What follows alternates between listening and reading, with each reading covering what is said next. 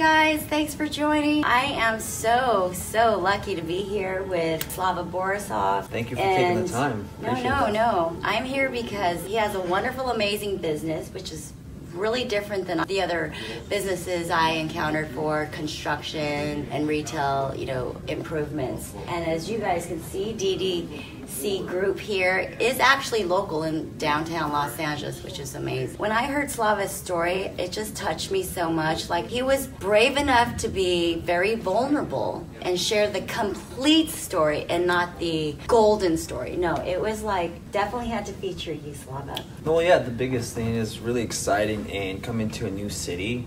I had the opportunity, I'm lucky enough, where we immigrated here. At that time was the USSR when it got broken up. Russia, with 6 brothers and sisters, to the U.S. When I moved to Los Angeles, literally lived out of my car for 2 weeks. While looking for work, applied to over 1,000 corporate jobs, and this was I had the opportunity to come in at the lowest level rung, pretty much on the corporate level, and slowly built that up. And I saw an opportunity in the commercial retail market and restaurant market for construction, and literally dove down and learned the hard way, the challenges, tribulations for marketing to sales. So that's my point. Yeah. You learned the hard way. You learn the hard way, which is okay, right? Yeah.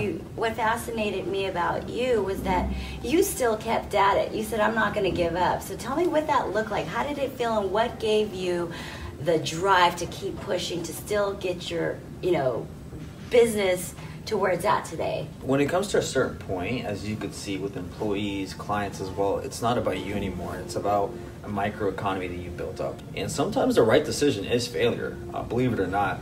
A lot of people think that's a bad thing, but when you're looking at it, if your main thing is moving forward with momentum. Movement forward is the most important thing. So no matter what, it could be inch by inch you're moving forward, that's really what matters. And there'll be days and times where you don't want to do that, right? And you don't want to move forward, but the little things, discipline, habits, that's when those kick in. Every business at a certain point in their maturity phase, as it moves on, always has challenges, right? And every business starts as a bell curve. From the inception phase, it starts hyper growth, maturity phase, and like any other business, it starts declining.